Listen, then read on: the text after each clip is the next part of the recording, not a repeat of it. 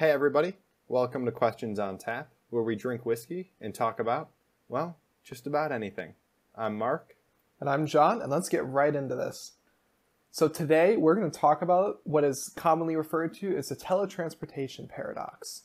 And so for your reference, I'll be referring to the Wikipedia definition of it, which we can link in our description and resources for this episode. So specifically, we're going to be going over Derek Parfit's version. Here's the prompt. A machine puts you to sleep. It records your molecular composition, breaking you down into atoms, and relaying it into Mars at the speed of light. On Mars, another machine recreates you from local stores of carbon, hydrogen, and everything that it would need, each atom in exactly the same relative position. So Parfit poses the question of whether or not the teletransporter is actually a method of travel, meaning, is the person on Mars the same person who entered this teletransporter on Earth? Mind you, just for some qualifications, when you wake up on Mars, you would feel like being you, and you would remember entering it. So it would essentially have all of your memories and everything. It would be you, at least from the person's experience, you on a different planet. Yeah, I'm excited to talk about this one because I think on last episode when we were talking about the ship of Theseus, I wanted to kind of get into talking about the human aspect of it. And I think this can kind of lay in a little bit, obviously not the same thing, but I think it's an interesting prompt. So it's fascinating thinking about breaking somebody down by their atoms, rebuilding them. For me, personally, thinking about this, and kind of, I like to picture this as almost like a Star Trek thing, when they're kind of being beamed up, essentially. Yeah. You know, I'm more of a Star Wars fan myself, but I still know Star Trek. To me, it kind of seems like they're just killing the person and then remaking them somewhere else. That's my just immediate gut reaction. John, what do you kind of feel about it? So I think it's really interesting because, again, this kind of continues on that Theseus line of thought as personhood or identity, in a sense of like, is that philosophical idea of identity and personhood carried over? And I think people will be surprised to hear, I think it is the same person. See, that to me doesn't surprise me.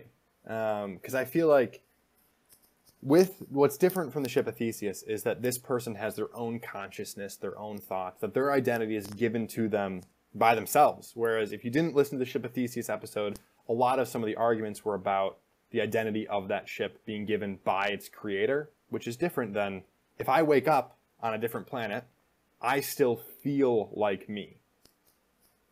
Yes, and I think as we talk about this, there's an interesting modified version of this problem, which I think we'll get to in this episode. Oh, because definitely. it like throws it into a loop. But yeah, I think similarly, because it's not like it's taking pieces of your body and reassembling it. It's literally like decomposing you down to the smallest bits and then recomposing almost of the same bits again. But at the same time, it's also deassembling you. It's taking you apart because at the end of the day, once it kind of scans your body atom by atom, at some point it's going to have to make that said body disappear or just stop from existence. So I think it is kind of taking you down and deconstructing who you are.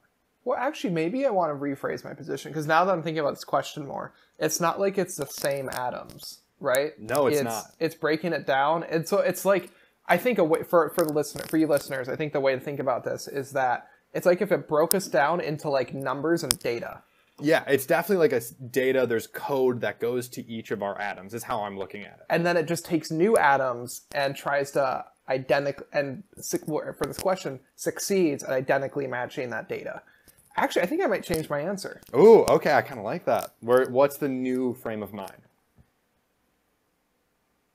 No. No what? Well, that's so weird. I guess I'm sorry for listening. I know the past two episodes, we've generally been more defined, but it's so weird because the thing about it is that if you're composed by completely new atoms, your entire physical being is different. This isn't the ship of Theseus where it's just the old parts being you're not replacing the old parts into something new gradually over time. It's immediately you're deconstructed and killed, and then essentially a clone of you is made. This is a question, is a clone that has your memories the same person? But what's interesting, if you take that frame of mind now, I feel like when you were talking about the ship of Theseus, you were saying that if the same, like if the ship that ends the journey is that said ship. So I feel like as long as you embody that person and feel as though you were that same person that you were who stepped into like the module on Earth, why wouldn't you be on Mars? Well, and I think this is the reason why I'm going to say I think I'm changing my answer to no, it's not, is really because of the follow-up question, which is, let's say it doesn't deconstruct and reconstruct. Let's say it just copies that data and makes a copy replica of you. Which Would I we think say is a it's the very same person? natural, yeah, that's a very natural progression. And I feel like this just kind of jumps into the idea of like cloning somebody, how that works. Are they actually the same? And yeah, I mean, to me, whether it's you're cloning somebody, whether you're transporting their data to Mars, to me, that's not the same person. You know, you can, it's weird because I feel like the consciousness of that person would feel as if they're the same person. But to me, the identity, kind of as we were talking about in the past, the identity of that person wouldn't be the same. It has to be destroyed in one place. I don't think you can transport somebody's data across, you know, from Earth to Mars. Well, then also because if you think about it, the ship thesis, we talked a lot about personhood, that the ship has an identity in a sense. Well, with I think people, you thought that. I thought that. So, but like with the person, you can think of it as a soul, a psyche, however you want to refer to it. So essentially, when we say personhood, we're talking about this existence of self that's separate from the physical realm. And so I would call it, personally, I would say that we all have souls. And so but I would also say, just from my religious background, that like the souls are intricately, in my opinion, connected to our body. I'm not someone who says the soul is the exclusive proponent of who we are, and you could put the soul in, like, you separate, like, it's not like the body is just here to be like a robot that is just a vessel for our existence. Like, Yeah, I know from past conversations that you feel like the soul is, you know, intertwined with every part of you. Yeah. Yeah. And so, like, again, future conversations, what does that mean after death and things like that? Like, I think that's a separate convo. But the point of the matter is that when we deconstruct the body and reconstruct it, even if they have the same memories and everything, do they have the same soul? Or do they have a soul at all? Okay, now this is really interesting because I feel like we both started on two different sides, and you kind of moved over a little bit to my side. I might jump back to the side you were originally on, because when I look at like the soul, for example, which we'll get more in depth in a later episode for sure, but I don't know if there is such thing as like a deeper soul, because to me the brain is just a lot of electrical signals between neurons. Like that to me can define somebody enough. I don't think, like, for me, I think I could be described as the specific electrical signals within my body and the neurons firing in my brain. So maybe to me, it is the same person then, because if it's simply code, if it's simply data and electrical signals, which can be sent, maybe it is the same person then. I might be switching my viewpoint. Well, because I think I'm going to stay here and say I think it's not, because again, unless there's a way to transfer that soul over to the new person, that when you actually kill that original version, you are killing the person and the soul, and you are just transferring the memories over. Yeah, because I don't think if there was like a soul to a person that you could transmit that to another person or another being. No. Yeah, or another like set of atoms, for lack of a better description. Yeah, and just for context for the listener, like, I come from a Christian background. The idea is that, you know, we have a soul and a body, and they're intricately connected. When we die, like when you die and people say they go to heaven and stuff like that, for that moment, your soul is separate from your body and is existing in this realm that's different. But the end of all ages, when like everything comes together and everything, the idea is that your soul, it's not given a new body, like a completely brand new one. It's reconnected to the same one that's been restored. And so in Christian theology, again, there's this really important idea about that interconnectedness. And so I think because like I confess that, and that is how I see beings and personhood,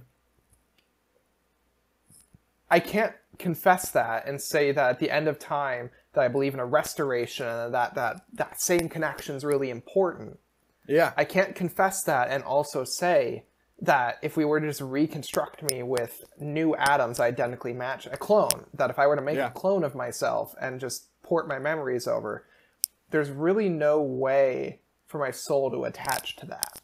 Yeah, or maybe there is. Again, I'm not the big guy who makes these decisions. But from my limited understanding and our limited understanding of how these things work, I guess I shouldn't say we can't. I question whether or not that really works that way.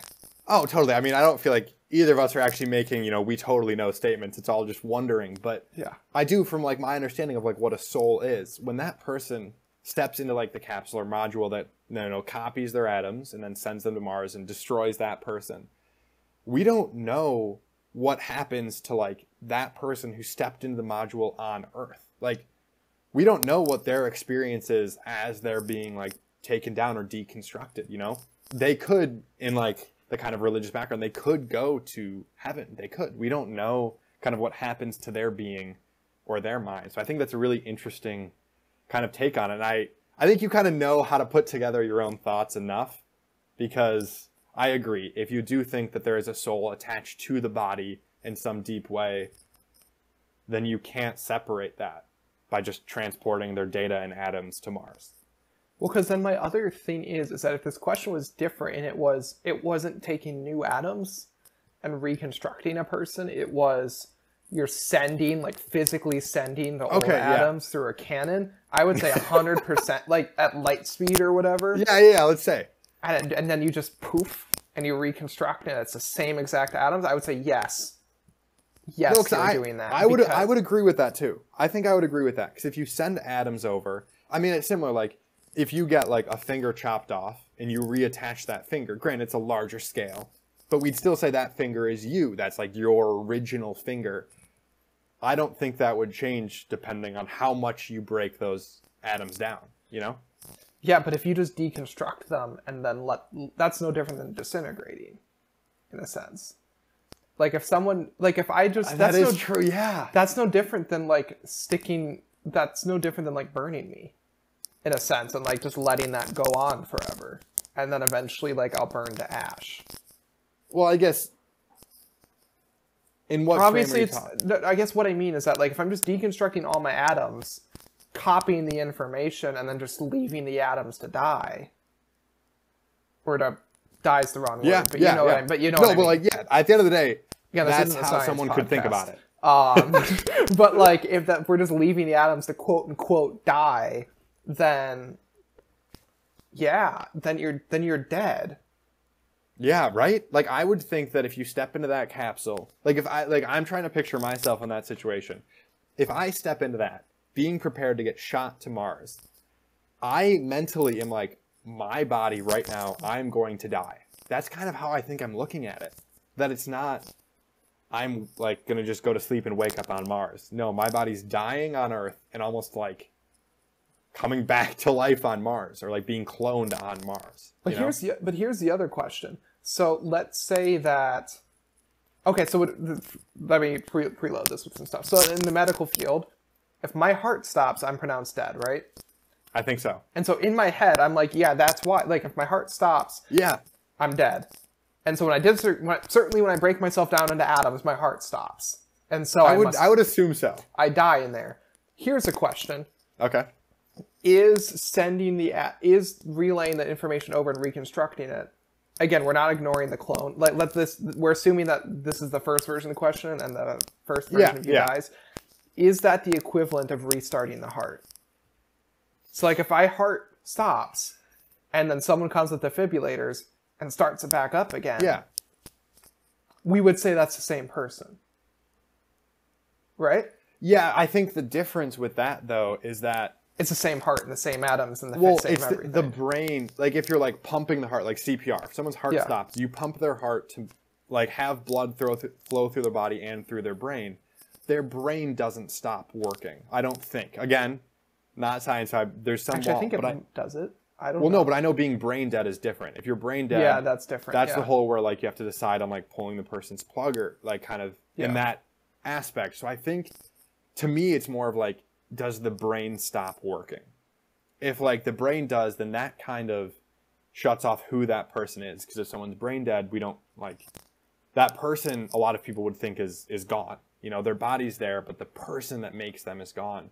So I look at it more of in the brain stopping aspect instead of the heart stopping. I think this is where you and I might differ. Again, this is probably a separate episode, but like if someone's brain dead, I would say the soul is still in the body, and so the person's still there, whether or not the brain's working. See, what's going to be really interesting about this podcast is you guys will quickly discover, all the listeners, that we disagree on a lot of aspects of everything. Like fundamental building blocks of like what makes a person.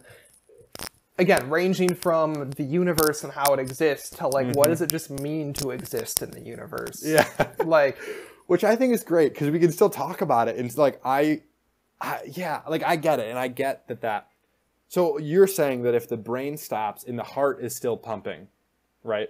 That so someone like a patient who is declared brain dead, yes, but is yes. like on a ventilator or whatever, like medical technology is used to like keep them alive. Yes, I am saying that they are still alive and that the personhood is still there. Yes. Oh, see, that just brings me to so many other questions. I'm not going to ask them right now because I feel like that just, again, we could talk for way too long about that. But that's an interesting proposition, and that will be definitely a later episode. So now kind of, I'm going to like pivot to that second question that we posed here because I feel like we're at a little bit of a disagreement, but also agreeing to disagree on the first question. So what if we bring in the clones? If you were to clone yourself, like right now. Or replica. I think it uses the term infinite replica, but yeah. Sorry, yeah. How would you personally, I guess, view that other version of you? What, explain what you mean by, like, what do you mean by view? Oh, I'm just looking, like, what are your thoughts on that? Sure. Replica. For the listeners out there, I am very anti-cloning. Okay. Like, about as far I am against cloning in any and all circumstances. Cloning of all species. Cloning of all species, okay. I'm very against it. Why? That's a natural question. That's a separate well, maybe it's not. I think it is... I guess my short answer to the question, unless you really want to dive deep into it, is that I think it's humanity playing God, and it's messing with things we don't understand. Okay, no, that checks out. That's my short form answer. And we can keep it at that, I think, for now. And my generic answer I'd give to people, but there's more explanation behind that if we want to discuss that. Oh, there usually is. But because of that, though, because I think cloning, that cloned replica is not just... Because I think there's a spectrum of ways to think about it, but let's like break it down into some like cases. Yeah. There's the case where we're both me, right? Like if I'm cloned, that's one way of seeing it, that they're both equally me. Yeah, definitely. There's the next case, which is they're different people that share the same memories, but different people in a sense. Both their own individuals and experience that can develop differently, which I think, you see that in TV shows where cloning exists, like the fact that... And I love the idea of nature versus nurture. So I'm so down to talk about that more later as well. Yeah. And so, but exactly. So like in Star Wars, I'm also a huge Star Wars fan. So like the clones all exist, but if you watch the Clone Wars TV show, each of the clone has different personalities, not because their genetics are different, but because their experience is different. And that changes them. And I guess there are some clones whose genetics are slightly different, but again, to keep it simple, that they develop over time without nerding out too much. It's not a Star Wars podcast, unfortunately. So there's that case though. And where they're both individual people. And then there's a third case, which is the original version is the person, and the other one's not a person at all. And the fourth version of it is the clone is the person, and the original person is no longer the original. Yeah, I mean, I guess I could see those are the four distinct cases, I would say, that kind of encompass a spectrum of ideas and how they relate and stuff. See, what's interesting about that is I could see an argument for, I think all of those. To me, the hardest one to argue would be for the fourth option, where the clone is the real person. Because I don't think that makes sense. And, to me, that's difficult. I would agree. I think... Because we've never, at least from my understanding, we've never really fully cloned a human. We definitely haven't a human. I feel like I've seen things online of We've like cloned a a sheep before. Yeah, right? we've cloned a sheep. Because I don't know. I'm stuck somewhere between the two different people and the third option. Because again, I believe that what makes humanity separate and different from like a cat is the idea of having a rational soul. Yeah. That we have a rational soul. I think, and I hypothesize, I wouldn't make this claim academically, but like I personally question, like I think that animals might have something like a soul.